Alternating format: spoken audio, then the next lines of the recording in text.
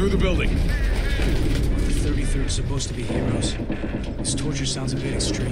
Yeah, well, with the Radioman running the show, it's not that hard to believe. How you figure? Actually, I think I met him once. In Kabul. He was a reporter traveling with the 33rd. Weird guy.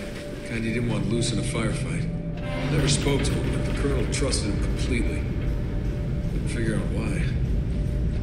It looks like that trust finally caught up with him. So what makes you think he's the same guy? Oh, it's his voice. You don't forget a voice like that. Signal's still shit. We gotta go further down.